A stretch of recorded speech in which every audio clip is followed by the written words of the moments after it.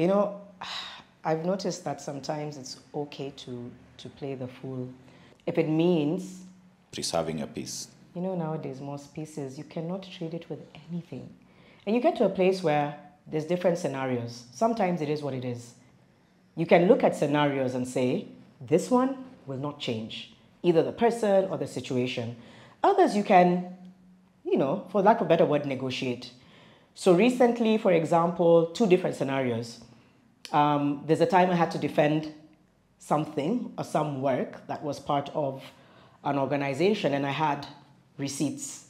Like, this is why we need to shift how we're doing A, B, C, D. And it was taken into consideration, and it's something that will work out well.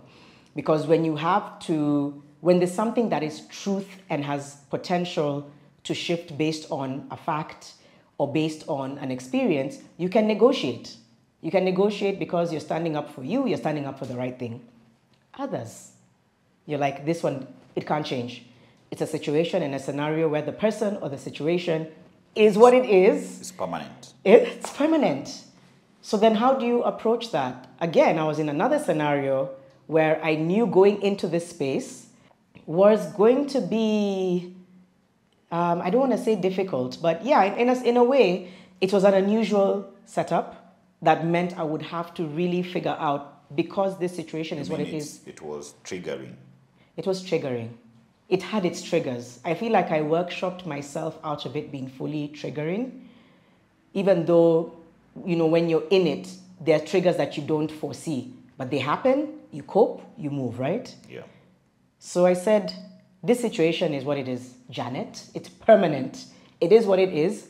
You going in there means you have to have a mindset. You have to adjust everything in your mind, because it's a situation that you can't change. And there's so many things in life you can't change. There's so many situations and people you can't control. And we like controlling things most.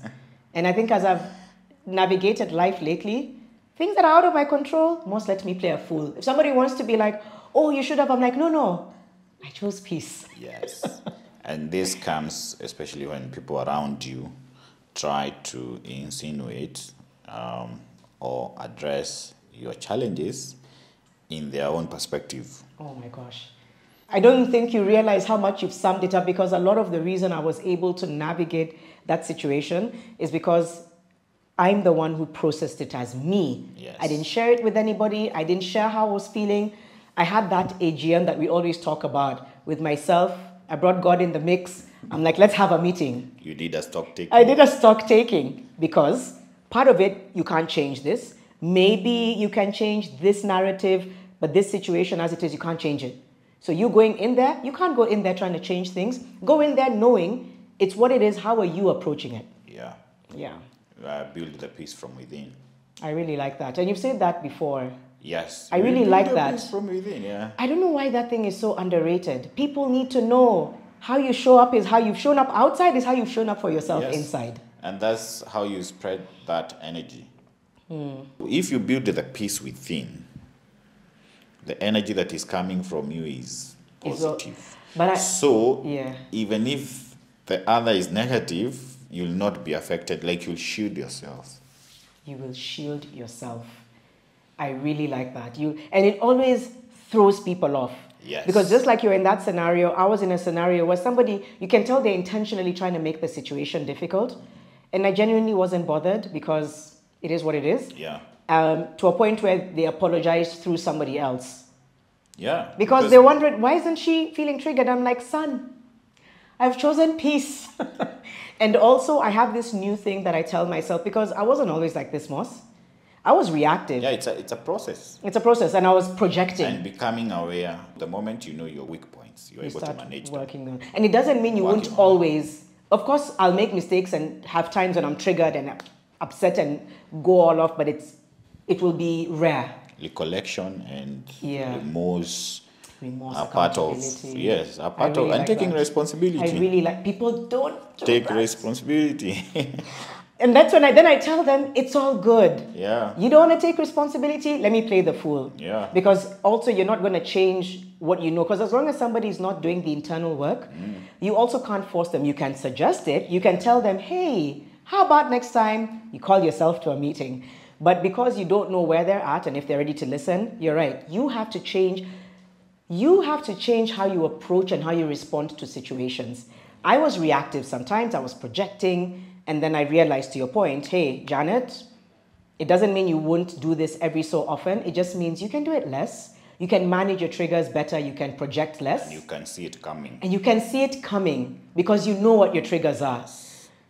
And so I find like it has really helped me navigate rooms so much easier. Also, it's when you know most, I'm predisposed to anxiety. So if I put myself in a situation when I know that room may trigger my anxiety, what do I do? So sometimes I'll say, let me step out for a few minutes. I'm not going to go into the storm. By the way, with storms, you do actually have to go. Even before you get in, insulate yourself. Have a drogue. You know what? I learned about what a drogue is the other day. I watched this movie about the youngest woman to sail around the world. And she was 16. And I learned about all these storm technologies and what. I watched it with my sons. It's a good movie. And a drogue is supposed to slow you down in the middle of a storm. So I said, what is your drogue, guys? Who is your drogue? I love...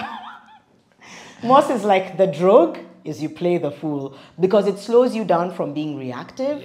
And I also give it a day. I realize that sometimes if today somebody said something where I want to react, I give it a day. So by the time I'm coming back to you with what I have in mind, you are logic. I'm logical. I've thought it through. I'm not just going to be like, Aki ulinifanyia hivi. I'll be like, how you made me feel. Give it a day. Give it a day. Moss, give it a day.